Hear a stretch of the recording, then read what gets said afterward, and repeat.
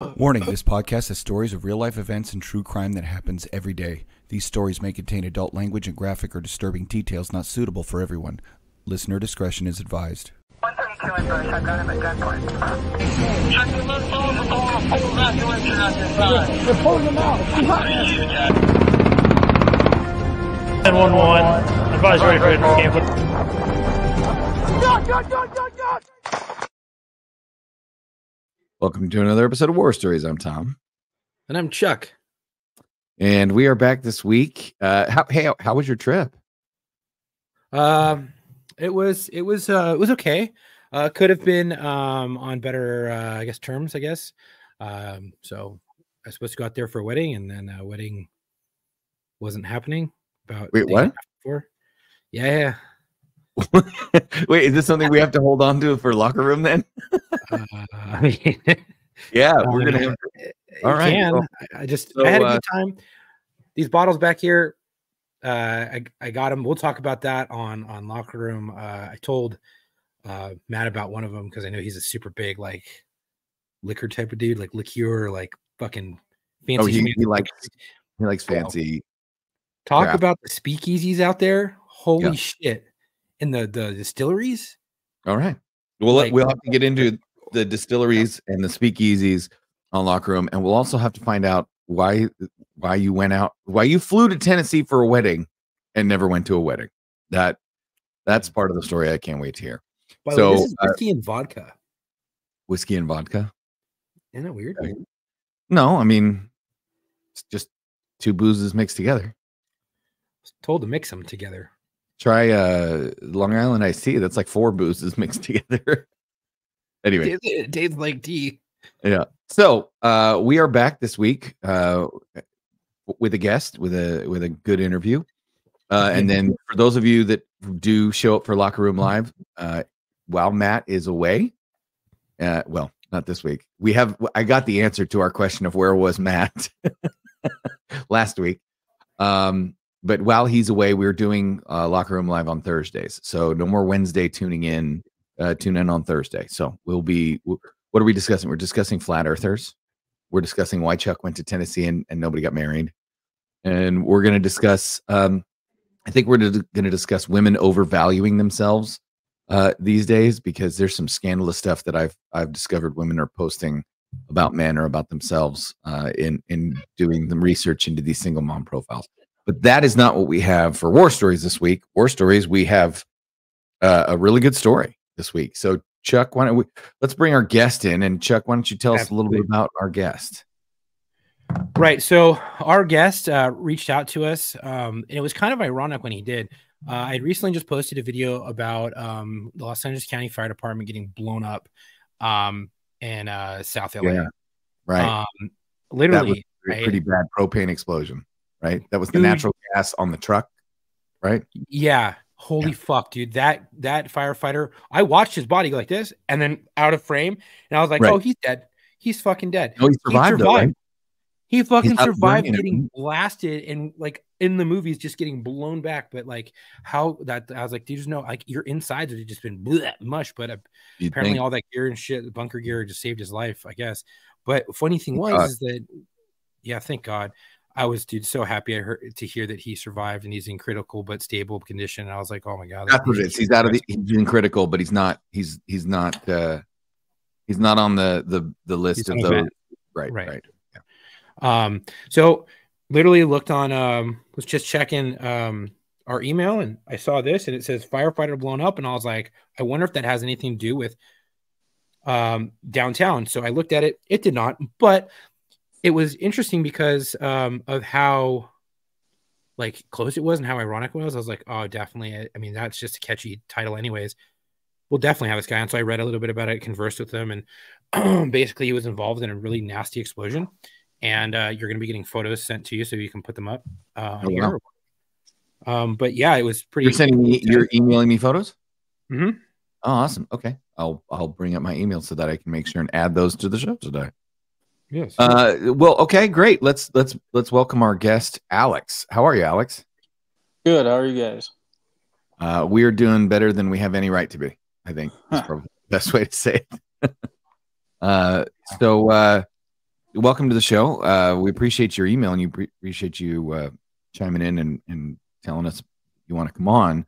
Why don't you start by telling us a little bit about yourself and how you got into the fire service, how you got into firefighting, and kind of your journey to becoming a firefighter. So I joined the department right after graduating high school. Volunteer department, small town. Pretty much everyone knows everyone here. So I grew up in two different fire departments. My dad and my grandfather were both fire chiefs at one point in separate departments. And my great-grandfather was DNR when they did both, as far as the law enforcement side and the fire. Okay. So I've been a firefighter since 2014. Okay. Now, how did you? So it was just because it was a family business or family tradition, or was it something you always wanted to do, or did you come to it late? How did you end up? Oh, just kind of growing up, seeing all the big, loud red trucks. Looks cool. And then, plus no one's shooting at you as a firefighter. Right. So, I mean, yeah. The funny, crazy thing is that I've talked to so many people, not just on here, but other places like in law enforcement, and their biggest thing of why they wanted to be a cop or fire or whatever, a lot of them is consistently, I every time I saw someone rolling code, I wanted it to be me because I wanted to know where they're going and I want to go and do the fun shit they're about to go do, right? And I was like, oh shit. So it's like they see themselves in that car and they're like, oh, that looks just so cool. Like that little kid mentality, but it lasted all the way through their life. Yeah, that's kind of what it was. I mean, let's face it. I was asked, our entire academy class, I should say, was asked by our head DI. He said, if you had to do this job wearing a blazer and a polo shirt driving a Toyota Camry, would you want to? I was like, hell no. Nah, dude. What are we, social workers? God. I mean, let's face it. Like, you want to go out with the cherries and blueberries going on top of the car. You want to get in fights. You want to chase people down. I think I've said it on the show numerous times. I'll do the police work for free. You're going to have to pay me to do the paperwork, right? Like, 100%. Like if it's just chasing bad guys and getting into fights and driving code 3 with my hair on fire, like that's just fun, But when it comes to like all the other bullshit, then okay, now we're gonna have to talk about paying me to deal with politics, deal with paperwork, and all that stuff. Oh yeah. So how old were you when you became a firefighter? 18. Oh wow. Okay. Yeah, right out of high school. Yeah, right out of high school. Yep. Now, how does that work for where you're at? Is it a volunteer? Do you start out as a volunteer and then progress to full time, or do you start out, apply for full time, go to the academy? How does that work? So pretty much you can join any volunteer department in the county. You got 2 years per the state to get qualified, go through the training. We only have one full-time department in the county. The rest is all volunteer. Really? So is it county fire is it county fire that's the full-time? It's actually the city that's kind of centered in the county itself. So the county seat. Yeah, basically has a full-time fire and then everything surrounding. Some of them have started going paid on call, partly staff type scenarios, but is that just because the communities are like poor? Yeah, is it because it's so rural? It's just really rural. Right. Okay. I mean, I get that. So up here you've got, in the I don't know why this surprises us anymore. I know. Well, here's the thing. You and I have had the luxury of being police officers in big city areas, and you move out to rural areas. I mean, I told you when I moved up here, there's a county sheriff in Washington State right across the border from us, There's 16 people on the sheriff's department. The whole sheriff's department is 16 people. And he once responded to a domestic violence because he was on call in a cement truck and borrowed his buddy's revolver because he didn't have his duty weapon with him. I mean, like, that is more common. The United States is a big place, right? And so I like when we get guys like Alex on here and stories from guys like Alex on here too, because, you know, it's not all LAPD and NYPD. It's not all, you know, FDNY. It's not all LA County Fire. You know, those are big agencies. And for sure, they have, you know, a lot of resources. But, you know, what do you do when you have three? We've got a fire department up here. And I've been talking to them because we're working on an exercise, whatever, it doesn't matter. But I talked to their fire chief at this meeting, and I said, "So how many firefighters do you have on it?" She goes, 3. And I said, "At each station?" She goes, we have one station, and we have 3 firefighters. 3 full time that tell people what to do, and then the rest are all volunteers? No. 3 at any given time. That's it. Right? So there's 3 people on duty. And then they go, and they're the first ones on scene, and the rest are called up and, you know, called up from the bullpen, either volunteer, reserve, or guys that are off duty that are willing to get put on the clock, right? 3. What the fuck? Now, they rely heavily on mutual aid. They rely heavily on other agencies. So I think, Alex, that sounds kind of like, you know, so how big is your fire department? As far as the full-time part, because you said it's one full-time fire department for the whole county, and then you I'm guessing you have a ton of reserves depending on, you know, what size your county is. I don't know. So that's not even my department. Oh, wow. No, they kind of have that situation. I'm pretty sure they have more than 3 full-time staff. Yeah, with one fire department, I would hope they would have more than 3. Yeah, But it's kind of the same scenario. They have on-call people that'll jump in when they get tones dropped.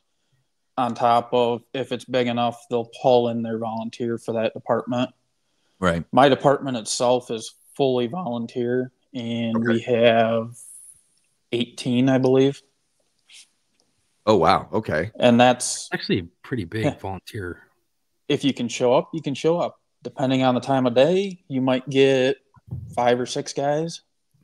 So I was going to ask, how many is the average of you when you roll on a call? Well, first let me ask this: what's the average of people staffing the station at any given time because it's a volunteer? And then, what is the average people response to the scene? Right. You get when a working fire or something. So we have nobody at our department. There's no housing. Yep. There's no. Is there? Where do you keep your gear? At the station or in our vehicles. So you do have a station, but there's no housing at the station, so nobody staffs it. Correct. It's basically a warehouse where you go roll up the door. It's a garage. You roll up the door, grab the gear. Basically, yeah. Grab the gear, grab the trucks, and go. Wow. I mean, there you go. Well, so how does the 911 calls work? So they probably go to the sheriff's department, don't they? So our dispatch shares fire and police and EMS. Right. They get the call, they drop the tones, it hits our phones, hits our pagers, whatever we decide to carry with us, and then it's get to the barn, get to the station, get your stuff. Where you at? Not quite. No. It's more technical. It's like an iPhone. It's like an actual app on our phones that kicks us out. We can see who's responding, the call details, that kind of stuff. Right. Is it reliable? Because it's a cell phone, right? Right. So have you ever had instances where it's like they didn't have service? Yeah, you better hope you know where you're going before you get to the trucks, because good majority of our area, as soon as you pull out of the fire barn, you're on your own, knowing where you're going. Did you say fire barn? Yeah. It's basically a pole barn. We just call it a fire barn. That's awesome. Because I just imagine it actually being like a big ass barn, right? And you just let's go, boys! Woo! Just hop in and just take off, and it's like the Dukes of Hazzard. We do at least have roll-up doors. They're not the slide-open doors. Well, I mean, you think about it back in the day when, you know, fire wagons were horse-drawn and Dalmatians were there to make sure the horses were. It would have been a barn, right? So I guess the idea of our agency, we used to say, "I'll meet you back at the barn," and barn was always just the slang for station. But put your blinders on like they would put a horse on a horse. Right. Put your blinders on and get back to the barn. So is it the first guy up or the closest man says, "Okay, I'm going to go get the gear," or does somebody get assigned to it? Do you have rank structure? How does that work? Pretty much first come, first serve. You get there and there's still a truck, you take it and you go. Oh, wow. And then if there's no trucks, you go straight right to the scene. Or do you always have to get gear? If there's no trucks, you go right to the scene and with your gear, or you always have it with you, or do you have to go get your gear? Depends. Some people leave their gear at the station. Some keep them with them in their personal vehicles. Okay. Got it. Okay. Got it. So we've established a couple of things. Number one, this is a small agency.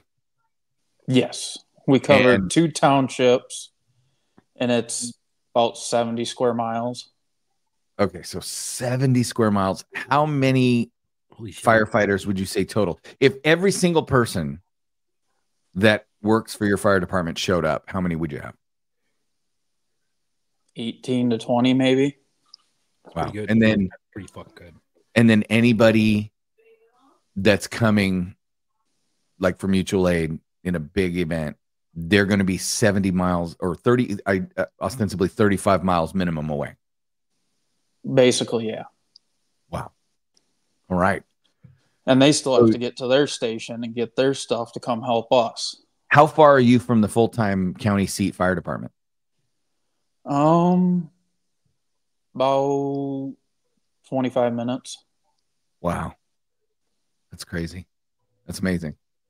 The way our stuff's structured, I take it back. They've come out and helped us once when we had a big wildfire. We called for the whole county to come help us. On top of some other counties and a lot of DNR. Wow. Check this out. I'm just going to pull up some statistics for people who may be listening who live in Los Angeles. The biggest agency in Los Angeles, I don't know if you're familiar with it, for police is LAPD. Now, because we're 2 dumb cops, this interests me, and I kind of already figured when he said 80 square miles, I was like, I wonder if that equates to like a normal division size for that big, one of the biggest agencies in the country, right? So I went and looked, and generally the fire are a lot smaller. They're broken up inside of those divisions, so it would do no point to look at that. So I just want to look at this real quick. West Valley Division of Los Angeles Police Department, after it was changed, because if you know anything about history of Los Angeles, it used to be a really big division, and they broke it up into 2 because it was such a big division. Right. Anyways, it's 33.5 square miles. Yeah. And they have, I think when my dad was working there at West Valley, it was bigger than that. And there was 250 cops. I think it was 60 something, 60 or 70 square miles. Yeah. And that's close to almost his whole 2 townships. And just put it in perspective, the smallest division in the Los Angeles Police Department is 6.25 square miles, and it's called the Olympic Division. And it is the smallest. Like if you ever lived in Los Angeles and you've ever gone to Koreatown, right there from the freeway to basically the middle of Koreatown, maybe it's a little bit farther down. Yeah, nobody knows. That's the whole division, and you can cross the whole fucking thing multiple times. Like it's crazy. Yeah, right. It's so nuts. We're trying to put that in perspective because we want you to understand Alex is working with limited resources, is what we're saying. And vast area. When you say there is nobody else, it literally means there is nobody else. What is the population density? How many people would you say you guys serve? About 1,500. Okay. So at least, so we're talking rural. When you're talking 1,500 people in 70 square miles. Yeah. Like you're talking farms, you're talking everything's really spread out, right? Oh, yeah. Yeah. Okay. Lots of farms, lots of put this in perspective. Right. That 33.5 square miles that we were just talking about. Yeah. Houses about 600,000 people. Right. So you're talking about a very rural area. Well, so you came to this because your family had been in it, and it was a tradition. You'd grown up watching it. You saw, guys putting on their turnouts, putting on the helmets, getting on the truck, and going and putting the wet stuff on the red stuff. And you said, "That's for me." Oh yeah. Do you still now? I'm gonna tell you the question I want to ask you later. So Okay. the question I have for later is it still worth it? Okay. So the floor is yours. I'm very curious because I see these pictures and I'm curious to paint the picture for me. What happened? So call came out around, I think it was 3:30 in the morning, 2:30, 3:30 in the morning for mutual aid. So we had to go into a neighboring township's area. Mm-hmm. Pole barn fire. All right. I get out of bed, head down to the fire station, get there. My dad is already there, getting in a truck. Wow. Another guy is getting in a truck. I grab my stuff, throw it on, jump in the truck with my dad. Mind you, before I left, I already mapped it out because I'm like, I know the cell service is crap, no GPS. I want to know where we're heading. So I end up navigating for my dad, who's driving. We start heading there, here down power lines from their first truck there. All right, we're getting close. I mean, what is it? 5 miles away from the fire, I think, from our station. Yeah.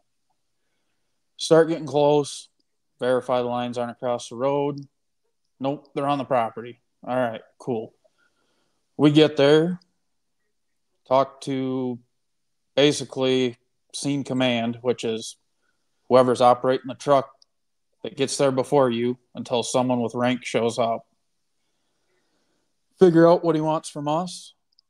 He tells me to go grab a hand line. I go grab it. My dad's supposed to be hooking up water to supply their truck to put water on the fire. All right, cool. Go grab a line. Make sure my hose is out. Got a hold of the nozzle. Call for water. Watching the water hit the lines. Shit, there's a snag.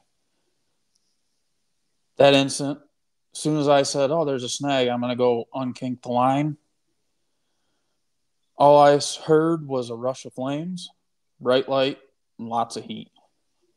Immediately covered my face with my forearms, grabbing the rim of my helmet, clenched my eyes shut, started to rotate, hit the ground, and stayed down, felt relief from the heat, popped up, and just was hit by the intense pain to my face, just screaming, my face, my face.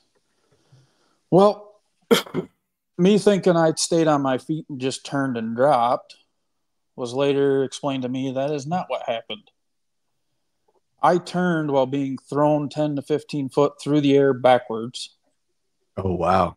Hit the ground, lost my helmet, believe that's when I got knocked out, and had a full sheet of pole barn steel land on my back. Oh, gosh. Wow. Now, is that from the roof? No, the roof had already collapsed when we pulled up. Oh, wow. Okay. I was informed that, hey, a propane tank already let off over here behind this trailer. I'm like, all right, 20-pound barbecue tank, maybe a 100-pounder.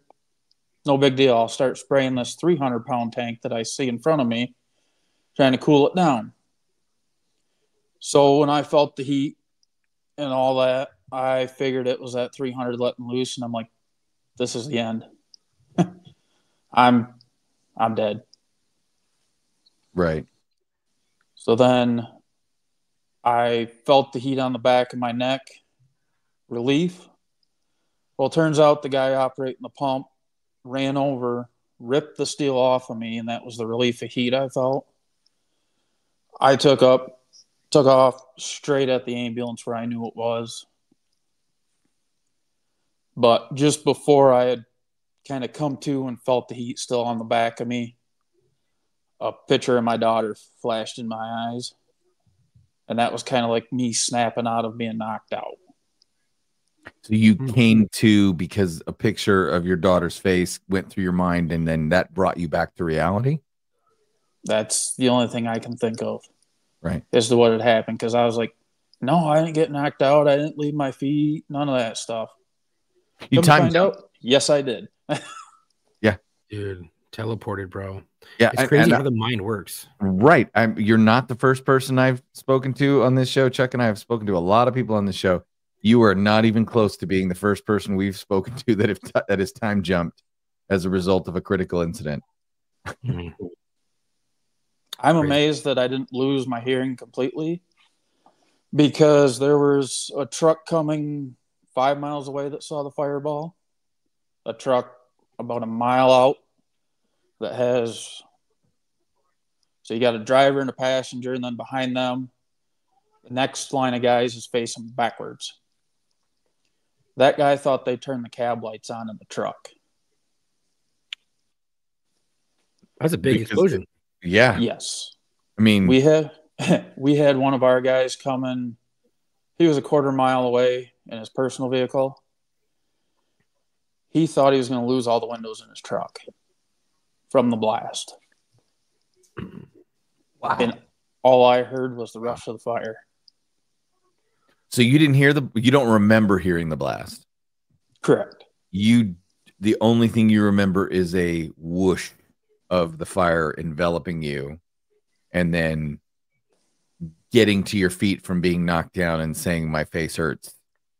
Yeah. But the explosion portion of it and the flying 15 feet portion of it and the being knocked down and unconscious portion of it are a complete mystery to you to this day. Yes. Other than what I have heard from other people. I wonder if that's because you were so close to it that the sound barrier, when it went off, broke behind you. So you didn't get that big, loud bang, right? Because when I was in the military, we used to blow up stuff all the time. And being close to it was better than being farther away from it, because you would hear it louder, being farther away, and you would feel the shock wave farther away, like pretty gnarly. And you're like, whoa. But being up close to it, it's like it was a lot more calm, I guess. And you were like right out there in the open. How did you not get hit by any type of shrapnel or anything like that? Well, he did. It was a giant piece of steel. Luckily, it stayed intact. Well, I mean, it had been smaller pieces. There were, because the only parts of that tank they found were it was a 250-pound vertical propane tank. Yeah, so we haven't gotten to what caused it. So I guess we should just get into that. So you get knocked on your butt. What happened? Apparently there was a 250-pound propane tank sitting just behind a 2-axle dump trailer. That dump trailer was between me and that tank. To this day, that is 100% what saved my life. It completely caved in the one side of that trailer, shoving it 6 to 8 foot sideways. That's about a 3,000. Yeah, that's about a 3,000-pound trailer. Wow. So what had happened is all of the shrapnel went up and over using that trailer as a ramp. It shot the fender off of that trailer 80 foot in the air and stuck it in the ground on the other side of the road. Wow. They ended up finding shrapnel of the center of that tank in the hayfield beyond that fender. So if not for the trailer absorbing most of the impact, you'd be dead. 100%. Oh, yeah. Oh. Wow. Wow. Okay, so I have the trailer picture. So let's show this, and you can explain to our listeners what we're looking at. Or I guess I should say viewers, because the listeners won't be able to see it. So those of you who aren't on YouTube, go on YouTube if you want to see this. Chuck, I'm sure we'll post pictures on our social media, so if you follow us there. So this is a dump trailer? Yes. The whole section of it is hydraulic and will dump it out the back, whatever's in it. Mm-hmm. Solid steel. Yeah. This is like a dumpster, like a giant steel dumpster on hydraulics that can dump. Basically, Wow. yes. This thing looks Why isn't crumpled like a can. Oh yeah. Why isn't the other propane tank messed up? Did you guys move it? No, that tank it takes equipment to move that kind of a tank. Right. It looks like it's in a concrete foundation. It's just Well, I mean, sitting it on doesn't look concrete really. Is that the one bricks. that blew? No. No, the one that blew was vertical. Okay, so correct me if I'm wrong, but I was explaining that propane tanks are pretty robust, right? Like it's going to take a lot for a propane tank to rupture in a fire. So clearly, whatever was happening with this vertical one was crazy, and you're going to explain. This one was, I guess, luckily far enough away and didn't take enough damage to catastrophically fail. Correct. So Okay. anything under 500 pounds, I believe it is, there's no requirement on how far away from a building it has to be. So that was taken advantage of, and this 250 was right up against the side of the pole barn. Wow. Oh, got it. Because this truck flew. This dump truck or dump trailer moved. Yes. Yeah, that makes sense. This is where fuck. it came to rest. Yes. Oh, okay. Yeah. How is your insides not like mush? Like that's the only question. Like it's crazy. Like That's the only question. dude, like I don't know. How are you not mush? Like, Well, so from what it looks like, clearly this is not the side you were on of the dump trailer, right? Like No, that is you the were on building that side. opposite side, Yes. and that dump trailer acted almost like, so you have a big steel side, and then you have a gap, right? The dump trailer gap, and then I'm assuming there's some damage, but relatively minor, because basically that steel side absorbed a lot of the velocity of the impact, and then that other steel side caught the rest of it, and whatever got you was overpressure that crept around the sides and the top of it, or maybe the dump trailer smacking into you and knocking you back, which in and of itself is amazing. That you're not dead, because a steel dump trailer smacking you like a whack-a-mole can't be fun, dude. Yeah, as far as I know, where I was standing to start with, that trailer still hadn't reached that point. Mm-hmm. So I know I didn't get hit by the trailer. Okay, so the trailer kind of it was what I said, which is the overpressure and the shock wave coming around, the air pressure and the flames coming around it, and the debris and whatever was shielded for the most part, except for what was the giant steel plate? Was that what part of the structure was that? Do we know? That's part of the propane tank. It was pitcher. Oh wow! No, the steel plate that landed on your back. Oh no! That was pole barn steel. So it was just a full sheet of tin, basically, is what it is. Okay. Got it. So it was hot, but it wasn't heavy. Right. Okay. All right. So because I was not sure how. So that must have just come up and over and then landed on top of you in an arc versus an explosion driving it into you with mass and force. Right. Okay. So now you're on the other side of this. Crazy. And ish. Yeah. And you come to, right? Right. And you see this image of your daughter's face. Yep. And you don't realize what happened to you. Walk us through realizing what you had just been through and then going and getting treatment and all that. Because I think now you've got two critical incidents, right? You've got the barn that's on fire. Yes. And then you've had this catastrophic explosion that has now created at least one casualty. Were you the only casualty? Yes. Okay. There was one other guy that got a little bit of spray back from his hose, but he didn't even go to the hospital. Sure. Okay. So you're legit injured, obviously. And we have a picture of that when we get to that portion, but you're legitimately injured and everybody's responding now to you, right? they're kind of like their attention is diverted from the fire itself to, holy crap, one of our guys is down. And your father's there, right? Yes. He was luckily on the other side of a truck when it happened. I got up and met him just before I got to our truck, heading to where I knew that ambulance was, because I knew it was bad. He met me, and I told him, help me get this damn coat off. Because I already had half my stuff stripped off, and I didn't unconsciously did it. Right. So you said, help me get this damn coat off, but your damn coat was already off? I had one sleeve left on. One sleeve left on. Okay, so you're struggling, you're trying, and you're like, come on, Dad, this thing's pissing me off. And he still has absolutely no idea what the hell happened. He literally just shock. The boom.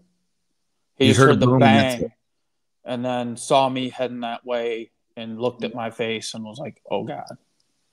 Right. And just started helping me. Right. Well, at that point, there's no time to say what the hell happened. There's only time to act. Right. Yeah. So now your dad's helping you get your coat off. Yep. Got to the ambulance. Well, I was actually waving the ambulance to me because they were still turning around to get back closer to the scene where it had happened, so that I didn't have to walk another 100 yards to get to the ambulance. Yeah, that would suck. Touchdown. Yeah. Was the burns to your face, were they primarily second degree, or any third? Or they told me I had slight third, not enough to get grafts or any of that stuff. It was right there at that borderline. Right. So you were fortunate. Yes, because they debated. Extremely painful, but not to kill your fucking nerves. Right, not to completely kill them. Right. Because later on, the feeling of those regrowing that's something different. Believe me, I know. Yeah, Chuck's been burned. I've been burned. I was young enough where I don't have the same pain memories that you two probably do. I fell into a fire pit when I was about 4. So I have memories of being treated, and I have memories of it hurting, but I don't actually have memories of pain, if that makes sense. Yeah. Chuck and you, I'm sure, still recall the actual excruciating pain that fire, number 1, and then nerves regrowing, number 2. So your dad's helping you. Yep. The ambulance comes over, and I'm guessing they just wrap you up and hot load you, and off you go. How long is that trip? So actually, the other guy that was operating the other hose ended up climbing in there too, because it knocked him off his feet. This was a 40 by 80 pole barn, and he was at the opposite end, and it threw him. It threw the firefighter operating the pump into the truck itself and gave him some sores and bruises as well. He ended up getting like a slight sunburn almost. He just ended up with a red face from the heat that far away. Okay. He was probably about 150, 200 foot away from the building. Oh, wow. Okay. And you were how far? I was somewhere within probably 50 foot. Right. So there's a big difference in the how far you're away and how far he's away. Yeah. Yeah. Okay. So you guys both end up in the ambulance. Is the only ambulance? Yes, the only ambulance that's there. Only we were lucky because that mutual aid department has an EMS that's staffed full time. Otherwise, we have to wait anywhere from 15, 20 minutes for an ambulance to show up to any of our calls. Oh, wow. Wow. So you could have been waiting 15, 20 minutes after you'd been burned. Yes. That would have been bad. Crazy. From when we checked in on scene to when the Mayday got called for the explosion was damn near 5 minutes on the dot. Wow. Okay. So now how long is the ambulance ride to the hospital? And do you guys have a burn unit? Do you what? I'm assuming you're going to go towards the county seat because that's probably got the best facility. Mm-hmm. No, they transferred me out of county. Oh wow. Okay. To I went like to better, the bigger city. yeah. So I ended up going north one county, and they were debating in the ambulance on the way up there if I was going to have to get flown downstate to an actual burn unit. Oh wow. How long was that ride? Because I know what being burned feels like. I know how it can feel from 3rd degree, 2nd degree, and 1st degree, right? They're all varying degrees of pain, except for 3rd degree because it burns your shit off until later in debridement when it starts getting into the stuff and yada yada whatever. Right. Yeah. So you're probably in excruciating pain. It probably feels like your whole face is melting off of you. What are they doing to mitigate that while you're in the back of that ambulance? And how painful was it? And did you ever lose consciousness from the pain or anything like that? Or was it kind of like a blur? So I didn't lose consciousness from the pain. However, Just from the initial blast. I think I knocked myself out with my wrist when I hit the ground because of how I had my arms. Got it. Oh, because you said you put them up. Right. So I never lost consciousness in the ambulance from the pain. However, I do think that I might have went into some sort of shock because, yeah, I was feeling it, but not like I was right out of the gate initially. Mm-hmm. But the issue is morphine? No, we had to meet up with a paramedic unit because that was only a basic. Oh. And I remember they had to tape my eyes shut because they were worried that I'd get stuff in my eyes. Before we left, I went, wait, can I try and take my contacts out? Because I know this isn't going to go well if I don't get them out now. Like, yeah, if you can get them out, get them out. No idea how I did it, but I got them out. Then they taped my eyes shut. We started taking off. The medic unit that they were calling for that's contracted with them, I probably had to wait 10, 15 minutes before the medic would be on board and I'd start getting painkillers. Luckily, a different agency was listening to radio traffic at the time and was headed to another hospital to do a transfer. And like, hey, we're right around the corner. Do you want us to take this? Hell yeah. Yeah. Yeah. So they jumped that call and got on board, started treating me. And even before I had the meds on board, I was cracking jokes. Right. I'm like, the shock has to kick in, yeah. Because they're talking about hooking me up to a 12 lead. And he's like, you got a razor? I'm like, well, at least you're not going to wax me to put these patches on. Yeah. Now, do you remember deliberately making jokes, or was this just are you just a natural jokester, or were you joking to kind of alleviate the awkwardness? I'm just curious because gallows humor, tombstone humor is obviously a defense mechanism we've talked about on the show more times than but I'm curious to know what was going through your mind when you heard yourself making jokes in light of the circumstances. Because at this point, you don't know how bad it is, right? Right. I haven't seen it. I haven't touched it because I didn't want to touch it. And honestly, I didn't know if I wanted to see it. Right. So I don't know. I was like, well, I'm still alive. I can't see shit because my eyes are taped over. Might as well make the best of it and just start cracking jokes. Yeah. And do you think you were thinking that because you're like, man, I just need to try to get my mind off of the scary shit that just happened or is going to happen because you don't know what's wrong with your face? Honestly, the part that scared the shit out of me the most was how the hell am I going to call my wife and explain this?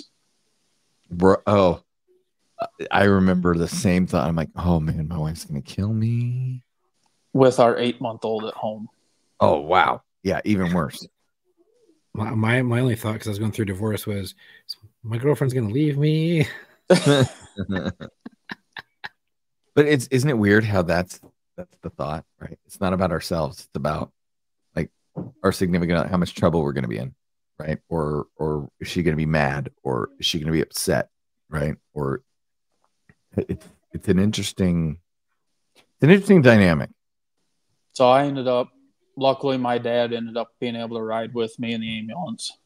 Oh, that's good. He made those calls for me before he even got on the ambulance.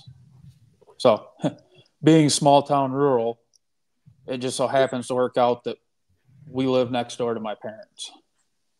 Well, Oh, wow. that's nice. It's So, helpful.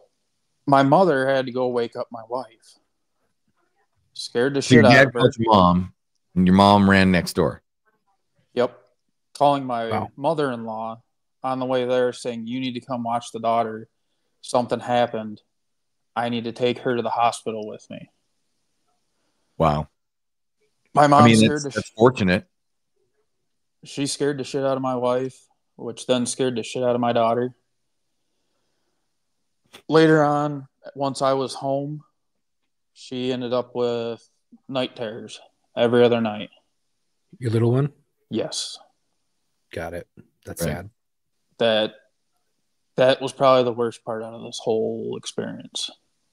So what was it about the visit from your mother specifically? Was it, do you think, and I'm honestly genuinely curious, have you guys talked about it since and gone, yeah, we probably should have handled that differently? Or was it just the nature of how it went down? What was it specifically that ended up being so terrible about the notification process? Because the notification process itself can be traumatizing.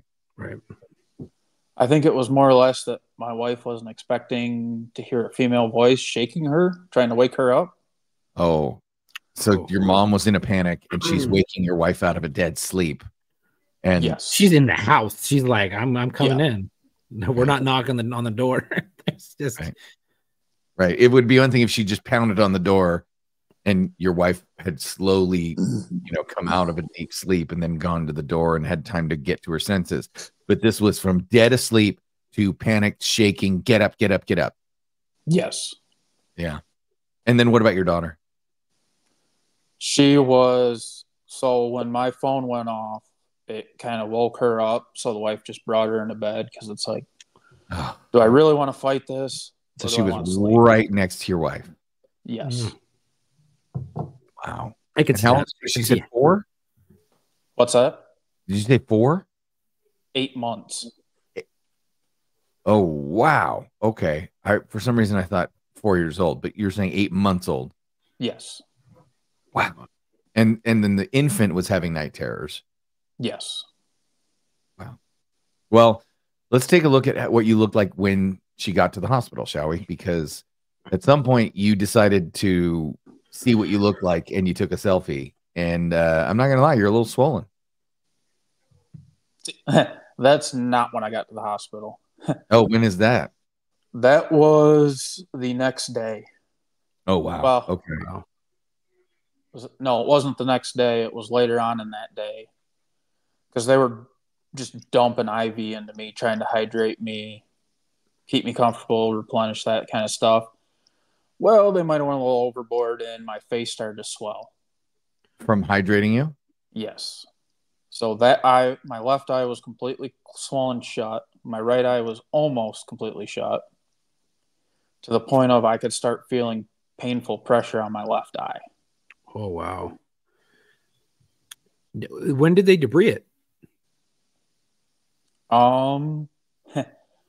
They half-ass did it when I got to trauma, and pretty much what's there is what my wife had to debris off me once we got home. Fucking serious? Yes. So this is okay. So this is not the first time. So like when I got burned, I went to the local trauma center, and they don't know what they're doing with burns. They may be able to save someone from a gunshot, but when it comes to burns, they drop the ball so fucking big. And I'm sorry you had to deal with that, because that is fucking ridiculous and painful, and you shouldn't have to deal with that. They did the same bullshit to me until I went to a burn center, and then I got really debrided there. Like that right there, I was assuming, they probably debrided you afterwards and peeled all the skin off, and, maybe, I don't know, something more than that, because that can lead into infections and nasty shit. That's crazy. The way they deemed it was, if it doesn't come off with regularly cleaning it, which was a saline and gauze pad, that it would end up scarring. Okay. Right. So that's how they left the instructions we were left with. Oh, that looks painful. Yeah. And honestly, I never really felt pain before I left the hospital. I was on Tylenol for pain management. Really? Do you think it was partially shock that was keeping you from pain, or do you think it was the nerves in shock or the nerves being singed and then growing back? What do you attribute it to? Honestly, I have no idea. Right. It's one of those it just happened. Yep. That's okay. So when it goes to third degree, it turns black, but like some of your skin is starting to slough. So I could see that severe second. So it's singeing some of the nerves, which is kind of helping in the pain management, but it's going to hurt really bad. It's really quick down the road, but damn, like that's pretty gnarly. Like, wow. Yeah. Ugh. Does not look fun. That's for sure. No eyebrows. Yeah, they're back now. That's good. Yeah. I was gonna say. So how long ago was this? This was December 30th. Wow. Okay. So this is of last year. new. Yes. Holy shit. This is only 2 months ago. 30th. Wow. Okay. Happy New Year. Yeah, I was gonna say. Yeah. So what? I got a couple questions real quick. What was the cause of the fire? Was Unknown. it ever determined? Unknown, but after the blast, the homeowner decided to inform us that, oh, by the way, that's my welding corner. I have a bunch of welding tanks in there. Great. Right. They found an oxyacetylene torch set just inside the building from where that tank was originally. So it could have been the oxyacetylene that went and then ruptured the giant propane tank. My guess is because my full-time job is a welder. So my experience with that is that acetylene tank failed or it wasn't shut off. That knocked over when the roof collapsed and was sitting there shooting flames straight at that tank. Yeah. Welded the tank open. Catastrophic failure. And Yeah. Wow. Shitty Yeah, luck. so how's the pain now? Virtually gone. I have a Was there little ever- bit of, what's that? Oh, continue. I have a little bit of sensitivity in the tip of my nose to pressure, and my left ear still has some issues with it. As far as sensitivity, or as far as hearing, or Just the top of my left ear is sensitive to pressure. The hearing wise, loud and high pitched noises are terrible on it. sure. Which, having a child under 1 year old, that is amazing. Right. Right. Yeah. Wow. Was that the side that was facing towards the explosion? No, but that's Oh, the side that took the worst of it. Interesting. Could you turn? So my right side was facing the building when it went off, but my left side ended up with the worst of it. Probably, as Chuck said, it's probably due to you turned, and your opposite side gets exposed potentially. I would be curious to know why, but yeah, that's Where that sheet metal fell on top of your face and just started cooking it. It landed on my back. man. no. It scorched all my hair, left burn marks in the back of my fire coat. Wow. Did you frame that thing? I have it hanging up in the garage Nice. along with the helmet. That's gonna be done. Attaboy. Okay, you have to send us pictures of the helmet. All right. We've got to see the helmet. Wow. Was there ever any point that you're like, this is fucking unbearable pain? Like, what the fuck?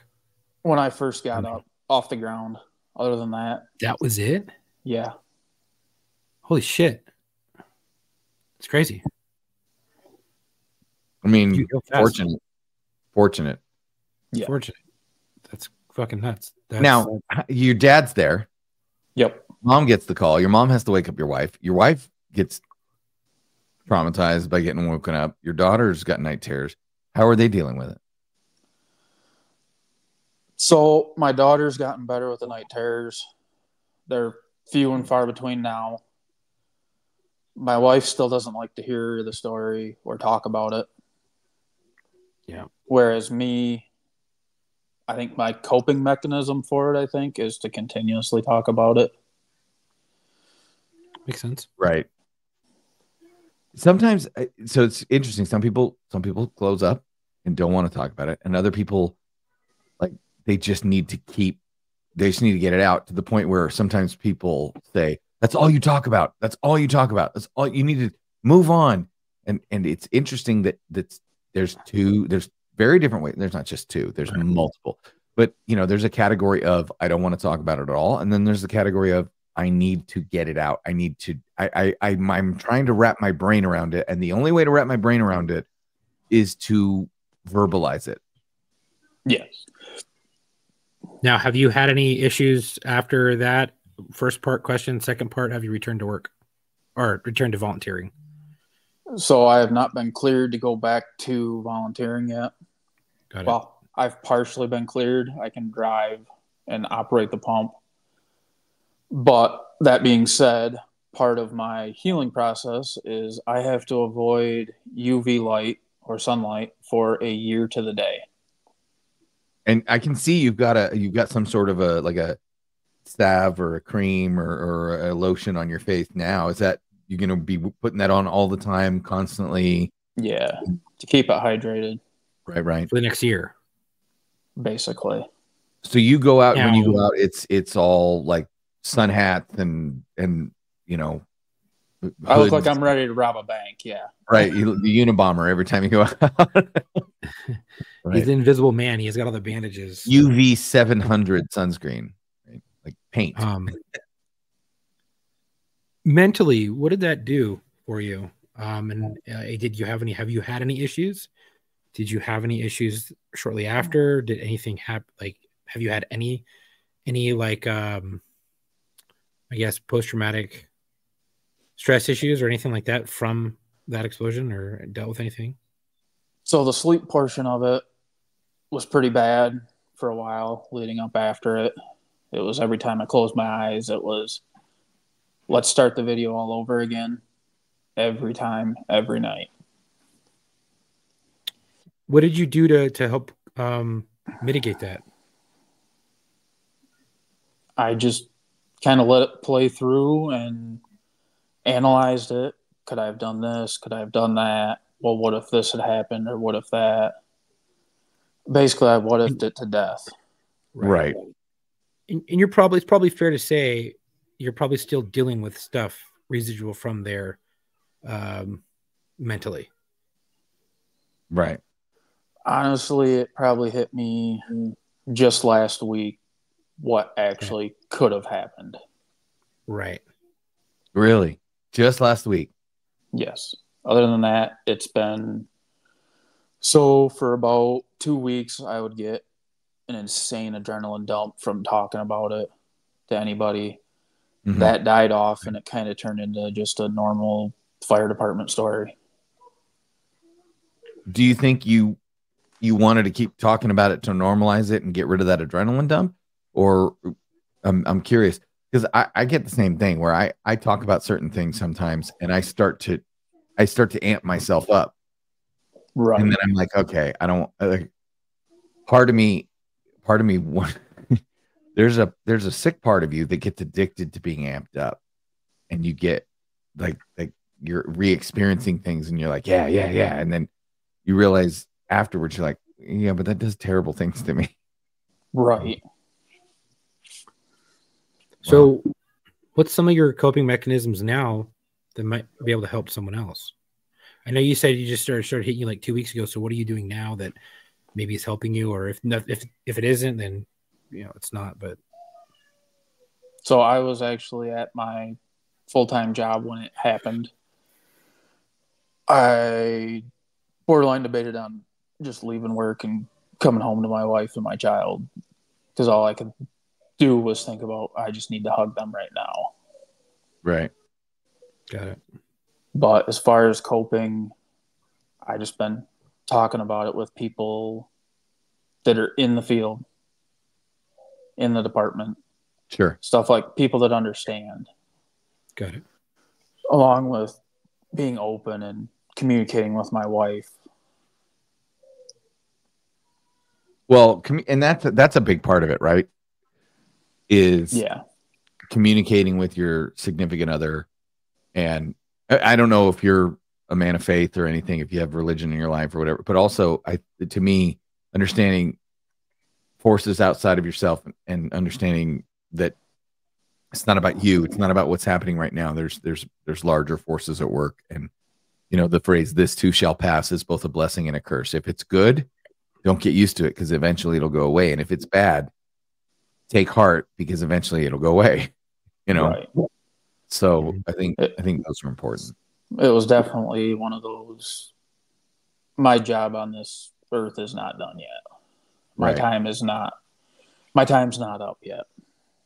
So do you think you are going to go back? I have full intentions. I have full intentions on going back once I'm fully cleared. Good. Okay. And you won't know, right? Until you go back, until you're cleared to go back, until you get back. I had a buddy of mine who was buried underneath. We've had him on the show. Roof collapsed, building collapsed, like all these things collapsed on him. Went back to work, and then eventually he got tired of being sent into empty structures to risk their lives for something that they could just let burn to the ground. Right. And that was what got him. It wasn't the firefighting necessarily. It was the burden it took on his family and the nonsensicalness that sometimes people take unnecessary risks. Right. So I think that's one of the biggest contemplations in first response, whether it be the level of risk for like no reward, like no one's there for firefighters. You're just going into a abandoned structure to help save it, when you could just let it burn to the ground and not risk potential losing someone's life. And then you have like law enforcement where they're like, oh, well, I'm just going to keep getting berated by my agency for doing the right thing. Right. Why keep putting up with this BS? I think that's a lot of what we deal with. Yeah, it is. Yeah. So I know Tom asked you a question at the very beginning of this, and I'm kind of curious to know your answer. Yep. So as we close up, I gotta know, is it worth it? Definitely. There you go. I mean, I can honestly say the same thing, right? Like, I wouldn't trade any of the experiences I've been through for all the tea in China or all the tea in Boston Harbor. And there's a sick part of me that every day misses it and wants to go back. And I'm sure you're probably, I'm guessing you're itching to go back. You got something to prove. Yeah. This is not it. This is not over. Like, I will show you that this, this is not what you do to me. This is not what does me in. This is not what puts me on the sideline. Right. Well, Alex, I appreciate you coming on. Do you have any parting words or anything you want to say to our listeners or young people or firefighters that have been injured, that are struggling, or anything that you can share from what you've learned? The biggest thing I've learned is do not get complacent. We go to so many of the same thing over and over, treat it the exact same way. You get comfortable. Comfortable can kill you in this line of work. Yeah, for sure. For sure. I mean, you didn't expect a propane tank to just completely blow you 15 feet in the air and like, oh, propane tanks don't explode. That's what happens in movies. Well, turns out they still can. So, good advice. Well, is whenever we have a guest, we want to let our guest have a chance, especially with war stories. When somebody shares a story, we want to dedicate the episode to someone who has fallen in the line of duty or has lost their life as a result of serving others. So I understand you have a dedication for this episode. Yes. It's from a neighboring department. It was April 15th, 2015. Firefighter John Stanley Sr., who unexpectedly died 2 days after a fire. If he knew you, if he didn't know you, he treated you like family. He has been and is still missed dearly by the community and his fellow firefighters. It's always the good ones, right? Well, rest easy, brother. We've got it from here. Alex, thank you for coming on. Chuck, do you have anything as we finish out? Yes. I just want to say thank you, Alex. Thank you for coming on. Thank you for telling your story. I know it's not easy to deal with, especially when it just happened. And we're glad that you're here with us because you probably shouldn't be. What happened was crazy, and you have the gift of every day from God that you have, and I'm sure you're going to live it to the fullest. Thank you everyone for listening. If you like today's podcast and the content we provide, please help us out by rating and review us. You can rate us and review us on Apple Podcasts, Spotify, or really whatever platform you listen to. Our podcast is available on all major streaming platforms, as well as on our YouTube, which you could watch us right now, or you are watching us right now. Let's hope you're watching us right now. Come on.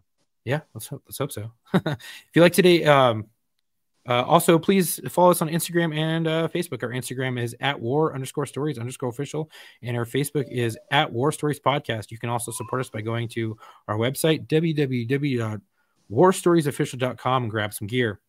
If you want to be featured on the show, or you think you have a story to tell, or you want to tell the story but you don't want to come on, go to booking.warstories@gmail.com. Again, that is booking.warstories@gmail.com.